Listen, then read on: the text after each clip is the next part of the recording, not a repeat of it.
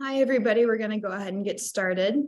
I'm Emma, and we're here to talk about military genealogy. Just first off, just save your questions till the end. We'll do a Q&A. And then we are recording this webinar, and I will email it out to everybody tomorrow if you missed anything. And then just go ahead and stay muted. If you have any questions, feel free to unmute at the very end. But until then, there's a lot of us in here. Yeah. And then just like first off, who are we? I'm Emma, and Backlog is my company. We're an archival consulting firm, and we specialize in helping small institutions bridge the digital divide. So meaning bringing collections online and helping them, connect to their community. We also work on genealogy. We do a lot of brick wall research. So if you've got one line that you can't break through a generation, that's kind of where we come in. And again, I'm Emma. I founded Backlog in 2021 after being laid off during the pandemic. We do contract archives work, but again, we do a lot of genealogy, and that's kind of what we're going to focus on today.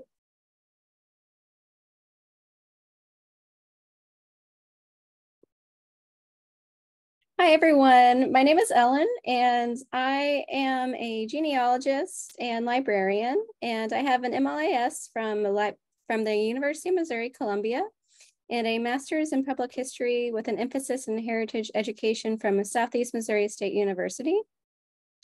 I'm also currently working on a PhD in history and have worked in genealogy since around 2016. I also have a personal interest in military records due to my family's history and being raised in a military family. I've explored a lot of this history within my own records and research as well. So it's a passion of mine, as well as being able to help other people with their ancestral research as well.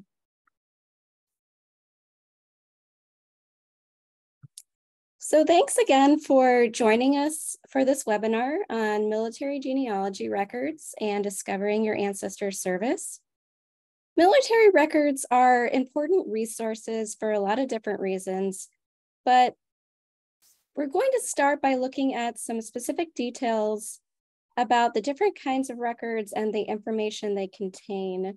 In order to do that, we need to start by looking at information that you'll want to have before you start searching. So before you start searching, you'll want to try and locate the following information: your ancestor's full name, birth and death dates, time and place of service, and their rank at the beginning and end of service.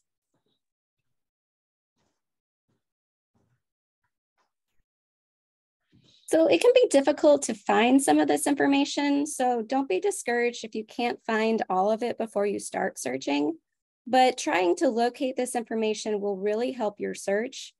And so some places to look for these details about your ancestor include family stories, newspaper clippings and correspondence, scrapbooks, journals, diaries, service medals, memorabilia, photographs in uniform, and grave markers. And many genealogy databases and websites like Ancestry.com and Fold3.com have digital collections that include family stories, newspapers, photographs, and even links to memorial pages that can really help you locate these records and resources. It's also helpful to check with family members and family friends who might have known the ancestor you're researching. Some people may even have personal family collections of photographs, memorabilia, and uniforms.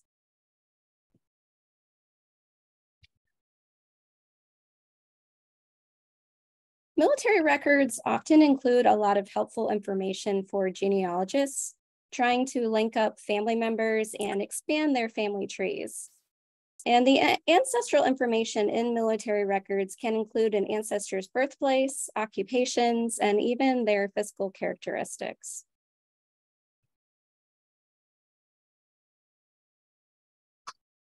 So why are military records important for genealogy research? Military records are important because they also contain information about ancestors' enlistment dates, rank, unit assignments, battles they may have fought in, and even disciplinary actions at times. Other details could include one's educational history and background, names of family members, and civilian occupations as well. The information found in military records also opens the door for exploring more of the history and events that our ancestors lived through. For example, if you find the units an ancestor served with, you can find historical accounts that describe the events, time periods, conflicts, and battles that they participated in. At first glance, all of these details might seem minor, but when you put them all together, they provide a much more detailed history of an ancestor's life.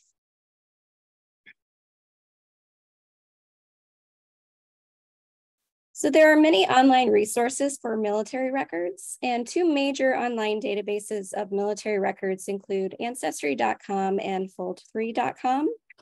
The National Archives and Records Administration website is another excellent place to gather information and discover the collections available for different time periods and conflicts. However, not all records are available online, so you may have to visit an archive in person or send requests online, or even send a form by mail for some of these records. And some records, unfortunately, have also been lost or destroyed due to fires or natural disasters. One well-known example was the 1973 fire at the National Personnel Records Center in St. Louis, Missouri. On July 12, 1973, a disastrous National Personnel Records Center fire destroyed approximately 16 to 18 million official military personnel files. And the affected records included 80% of the Army records for discharged personnel between November 1st, 1912 to January 1st, 1960, and 75% of Air Force records for personnel discharged between September 25th, 1947 to January 1st, 1964. But in the years following the fire, the NPRC, or National Personnel Records Center, collected numerous records that they referred to as auxiliary records that actually reconstructed some of the basic service information that was lost in the fire. So there still may be some records that they've been able to piece together from that time period. So it's definitely good to check with them to see what additional records they may still have for the records and the times that were lost.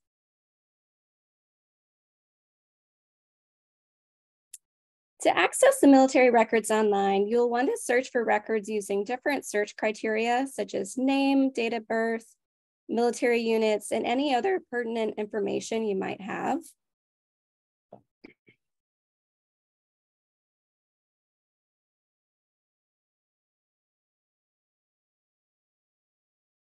And if you're having difficulty locating a specific record, it's definitely worthwhile checking in with a genealogy professional, either at Backlog or someplace close to you, that will help you discover some of those missing pieces of information, or they may be able to advise you on other substitute records and things like that if you're having trouble locating that information.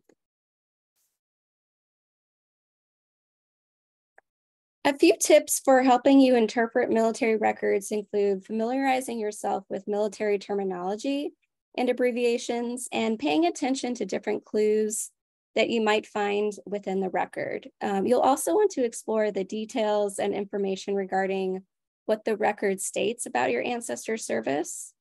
Also remember to note the dates referenced in the records and search for additional clues about your ancestor's marital status, occupation, and their education. And that will really help you when trying to corroborate the information with other types of resources and verify information from other documents that you may have discovered through other resources and records.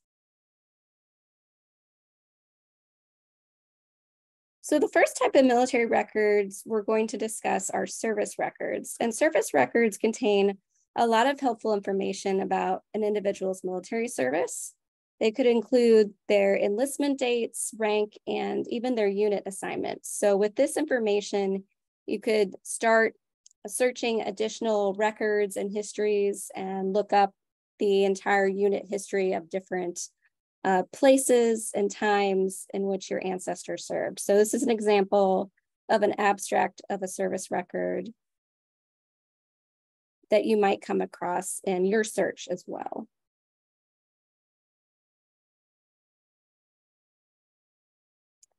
Pension records provide information about an individual's service and any injuries they may have sustained, as well as names of family members. So they're a very valuable record for learning about military service, but also if you're looking for other genealogical clues within military records, such as names of spouses or children. So they're definitely worthwhile taking a look at if you haven't done so yet. This is a sample pension record for James Doherty. And you can see that below there, they have separate listings for the widow's application number as well. So take a look at all those different details when you're looking at the records to see what other follow-up records you may be able to locate from a single record. Draft records contain information about individuals who were eligible for military service, but they also may not have actually served. So just because you find a draft record doesn't necessarily mean you'll find additional records, such as a service record or pension record. But this is also a situation in which you can find information or genealogical information through military records, like draft records, even if someone didn't serve. So this is something to consider for your non-veteran ancestors as well.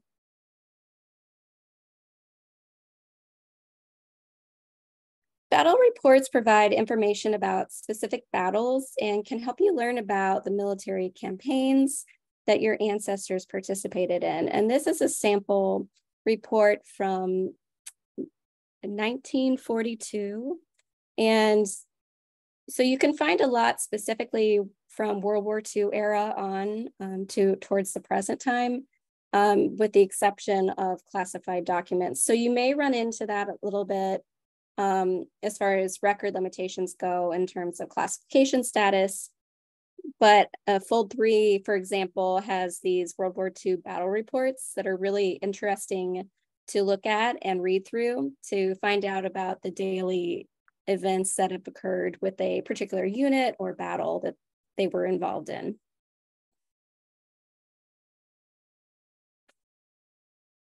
Military registers contain information about individuals who served in the military around different time periods, and it includes information about their service and their personal lives, and in the extent that you may be able to find locations where they were living and other people that they served with in their unit. So those are interesting details. If you can't directly find information, you may also research some of the other people in their units that they served with to try to find them in other related records. So military registers are another great source of information.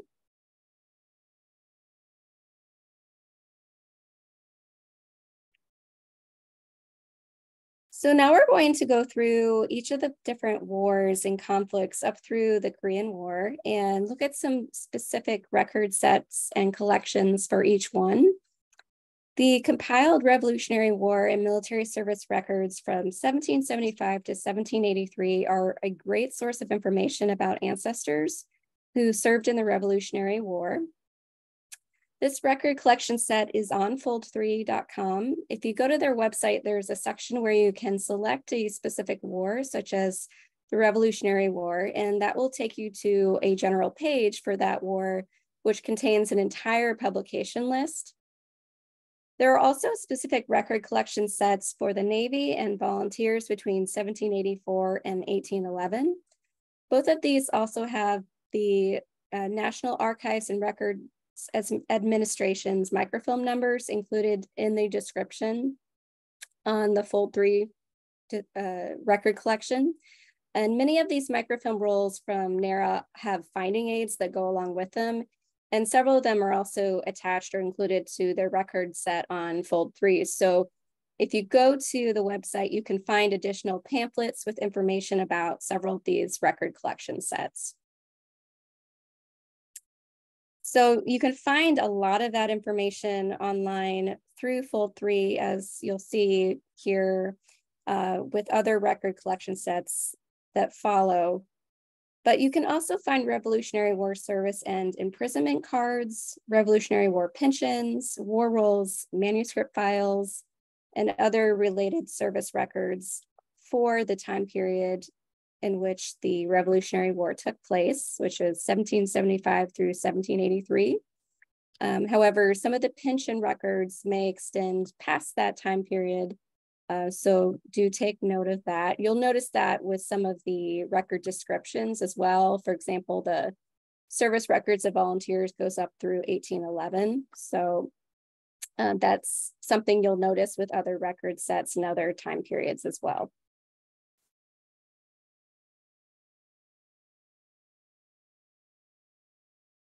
There are also several War of 1812 record collection sets to know about. For example, there are several naval record collections for the time between 1775 and 1910, as well as Army Register enlistments from 1798 to 1914.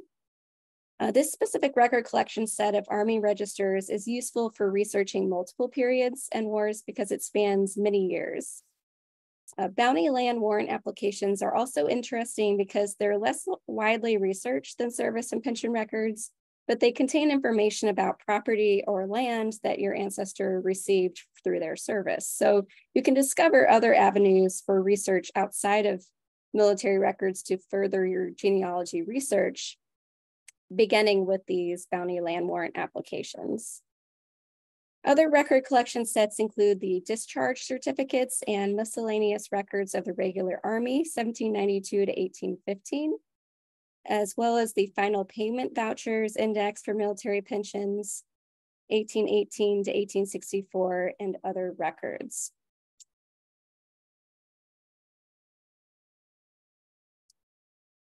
There are a few Mexican War service records on Fold3 for specific states, including Arkansas, Mississippi, Pennsylvania, Tennessee, and Texas. There's also a specific service record set for a Mormon battalion from the Mexican War. And several of these collections, again, you'll see span a much wider year range than the specific conflicts you're looking at immediately, such as the Mexican-American War on this page. But because they span such a wide range of years, they are going to be applicable for more than one time period. So for example, the Army registers, as I mentioned before, it has such a wide year range that it's still useful for researching multiple conflicts. So you'll notice that in other slides as well.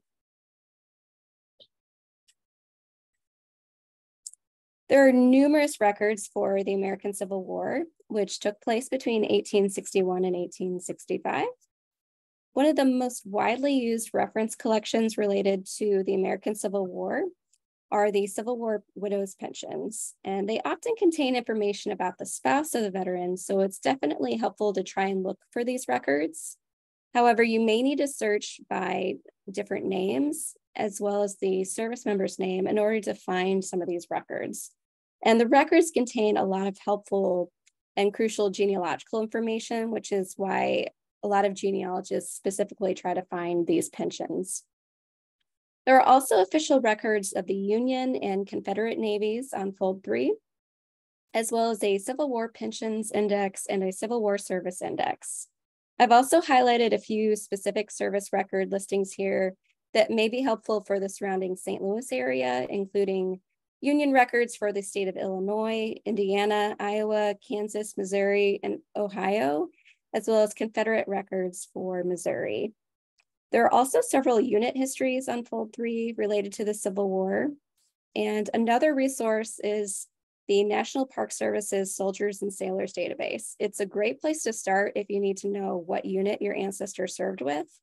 And with that index's information, you can locate the actual service record or pension record. So it's a wonderful resource for Civil War research. The Spanish-American War records on Fold3 include the Spanish-American War Service Record Index and the complete Spanish-American War service records for the state of Florida.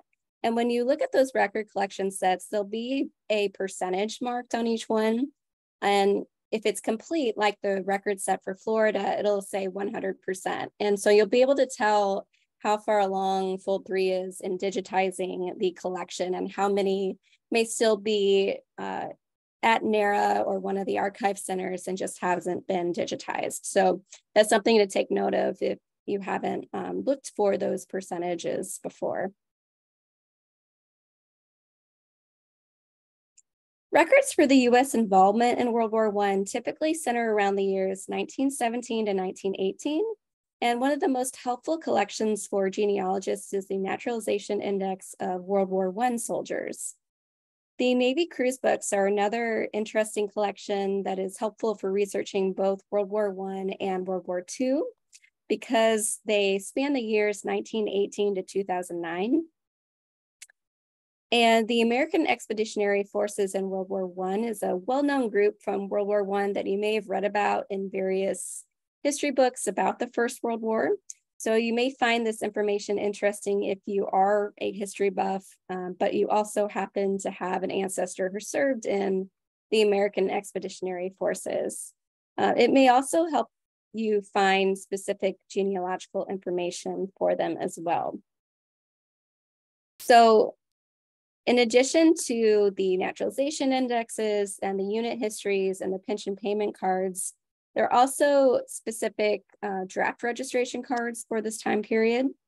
We'll also talk about some of the World War II draft registers as well, but there is some overlap within World War I and World War II. So you may have people listed in both drafts. That does happen occasionally. And then there are also World War I burial cards. And then there's all sorts of unit histories some are digitized through Fold3, so you can have access to some of those resources that were not as easily accessible in the past, which is a wonderful new development for the National Archives.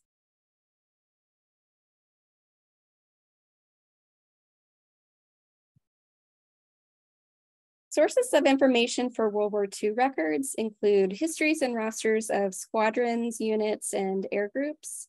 A few examples that are available online through fold3.com include combat squadrons of the Air Force in World War II, missing air crew reports, Medal of Honor recipients, 1863 to 2013, Pearl Harbor muster rolls, 1939 to 1947, Navy muster rolls, 1938 to 1949, and World War II Army enlistment records. You can also find World War II hospital admission card files between 1942 and 1953. US Navy and Marine Corps awards and decorations between 1942 and 1994, as well as World War II missing in action and lost in sea reports, as well as the Stars and Stripes newspaper online through fold3.com. And so there are multiple sets of World War II draft cards, including the US World War II draft cards of young men 1940 through 1947. And the first draft registration under the 1940 Selective Training and Service Act required all males ages 21 through 36 to register on October 16, 1940. Between 1941 and 1943, there were 5 more registrations and the ages changed to 18 through 44. One exception is the 4th registration or old man's draft. Because the registration years overlap again, men born between 1877 through 1900 may have registered twice and have both World War II and World War I draft records. So that's also something to take note of.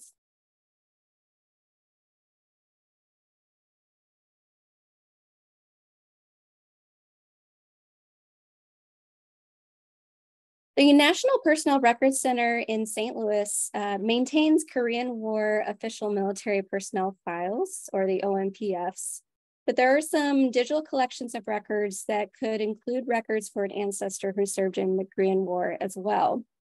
And these collections include the Army registers, which you've seen previously on other slides, the Defense POW and MIA Accounting Agency records, the Hill Air Force Base Archive of unit histories, photos, and records is a really interesting resource if you're just interested in Korean War history as well.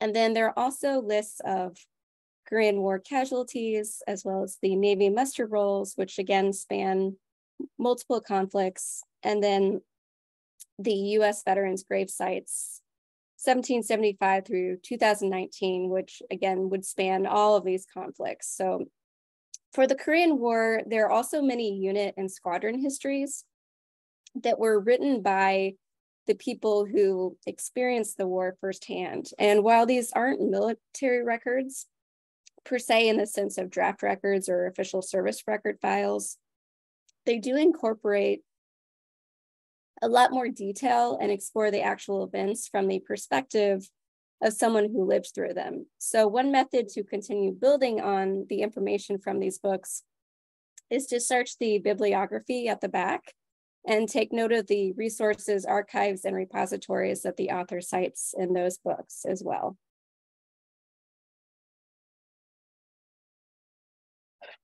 So some common challenges that researchers face when researching military records are incomplete records, conflicting information, language barriers, and lack of context.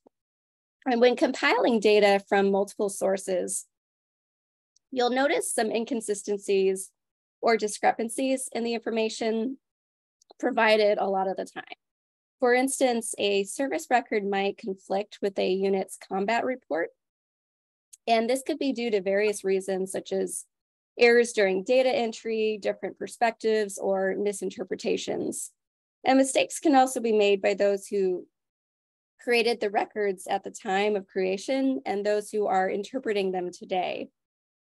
And these mistakes can result from things like misread handwriting, transposed numbers, and even misspelled names.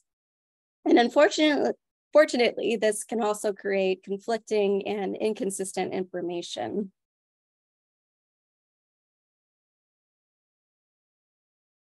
If you encounter some of these challenges, a genealogy professional can help you locate hard-to-find records, interpret military terminology and abbreviations, and provide context for the information contained in military records. They can also help you corroborate and analyze the discrepancies in the records and help you piece together an ancestor's military service.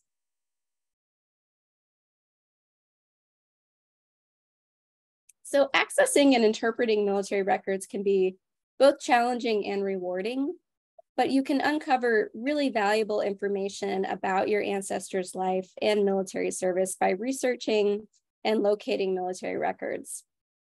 Military records can also help you find new paths for further research and discovery.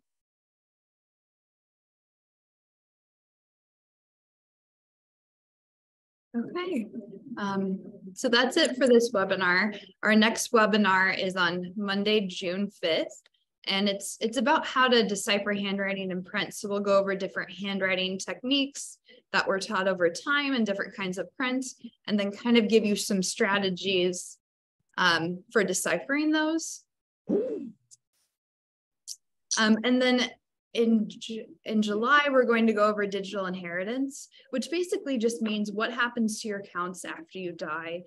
For certain platforms, there's ways to have it, your information be left to a family member, or sometimes accounts are deleted.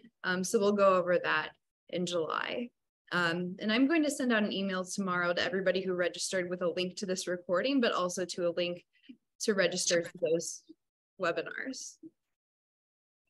Okay, and there's a lot going on in my background, so I'm going to mute and leave the, one of my neighbors is having some kind of DJ practice, and I'm going to turn this over to Ellen. Okay, so I'd be happy to try and answer any questions you have. Some of them may be specific to your particular ancestor or situation. So if need be, we'll definitely take your emails and get back to you as well with that. Emma, this is Debbie Griffith. I have a question, and this may not be what you're covering, but I heard you at the very beginning mention tribal. And there is a genealogy source, I think it's called Tribal Nations. And my brother and his wife put a lot of our family ancestry out there, but both of them passed away. And I don't know how. I've tried to get access to them, but I can't get any kind of response from them.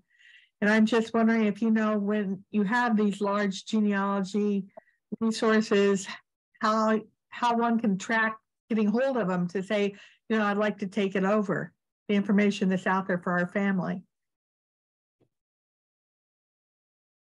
I'm not familiar with that specific platform. And then the problem really is that unless you have like a contingency plan, you can't get back into it. So that is a major problem. All right. Well, that's. So I don't have a good answer for you. Okay. Well, I have tried for a couple of years and I get no response, no matter how I try to contact them. So I guess I'll just assume that anything out there is gone. Yeah, it's unfortunate, and a lot of what we're going to cover in that webinar is how to like set up plans and make sure that our things don't disappear, especially things like digital photographs, and how can we pass them on to our families. So unfortunately, you know, when you put things in platforms and that platform gets bought out or you forget your password, that is the problem. And then it's really bad with like Ancestry, like you don't own that, like those records. And so there's a lot of, you know, like, should you download your things? And it's just kind of like a caveat of using these websites. All right. Well, I thank you for your answer.